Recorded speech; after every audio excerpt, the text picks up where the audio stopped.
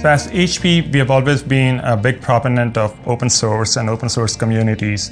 Our investment in open source started from the early Linux days. With Cloud Foundry, we plan to extend the same philosophy and the same principles by contributing the work and the innovations done back to the community into the Cloud Foundry space.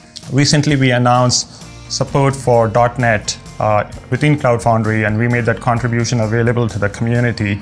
And that is just the first step of many that we will be doing to take the foundation forward and closer to where it actually meets the needs of all our enterprise customers.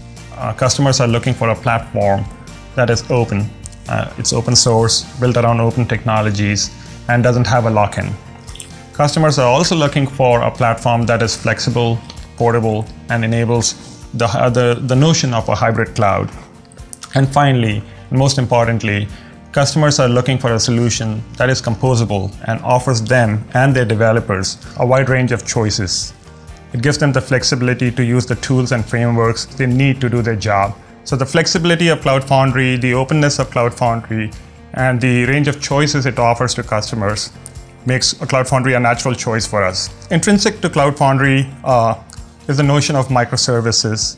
And as the world transitions towards cloud native and cloud native applications, the model that Cloud Foundry innately supports aids the developer into making this transition to the world of writing cloud native applications. Cloud Foundry has grown leaps and bounds since the foundation came to be.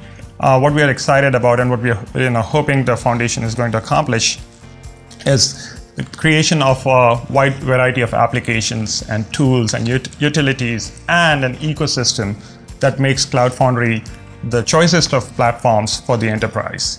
Cloud Foundry has arrived. Enterprises, customers, the vendors who were at the summit, the ecosystem is beginning to happen. It's growing leaps and bounds, and very excited about it.